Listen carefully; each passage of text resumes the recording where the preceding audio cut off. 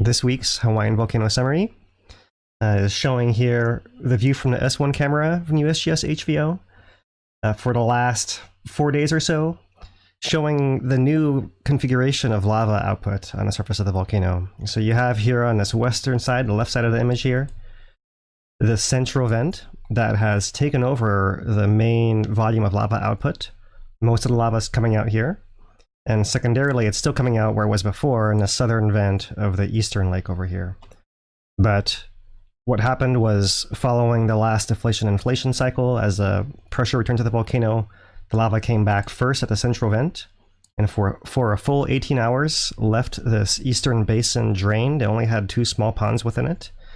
And then the lava from this central vent poured into this eastern basin and refilled it, and was shortly followed thereafter by the resumption of the southern fountain there, which is still going, but is not putting out as much lava as the central vent. So that's the main change in the volcano. Just in a surface outlet, how the lava makes its way up and through the crust.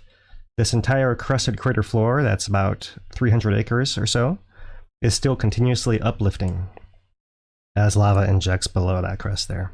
So we're just looking at the pathway through that crust out onto the surface and before it recirculates back into that lower part beneath the crust.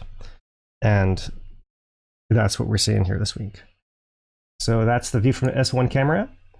I also wanted to share that view, similar view from the F1 thermal camera from the USGS, and I'll zoom it in here. It's worth noting that this entire time, here's our central vent and our eastern lake are now in a background here. But this entire time, our western basin with its hosted lake is steadily circulating the entire time. Lava's coming up beneath the crust somewhere, and it's kind of splitting perhaps. And this area in the west has been steady and persistent. There's a small pathway into the southeast pit here, and that might be more intermittent because you see this thing flashing off and on.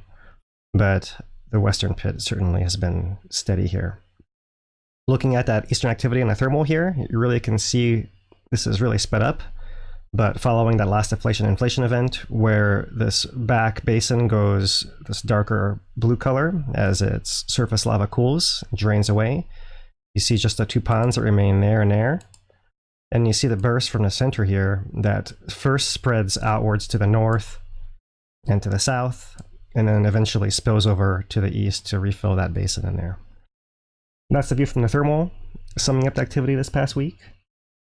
And I thought I would just add couple other things in here. One is to note that we did have a 4.8 earthquake in Deep Pahala that occurred a few days ago. That was felt statewide. I've seen reports all the way to Kauai. I'm showing you guys here just the USGS reports map of island-wide, and showing as far as Honolulu here. But there's been no changes to either volcano of Kīlauea or Mauna from this activity, this earthquake. It's part of the deep plumbing system of the volcano that doesn't really affect the surface action that much. So just note that occurred. And finally, just to touch base on Mauna Loa, we have this map from firms that Dane pulled for us, showing that heat signal of Kīlauea. There's a small wildfire, brush fire that was occurring over by Waikoloa. And it's also showing here the area of Mauna Loa, the lava flows where they are the thickest, still putting out a heat signal, so they're still cooling there, not so much from the caldera or the upper ridge here, but more so on the lower slopes where it's thicker and retaining most of that heat. So that's the Hawaiian Volcano Summary for this week.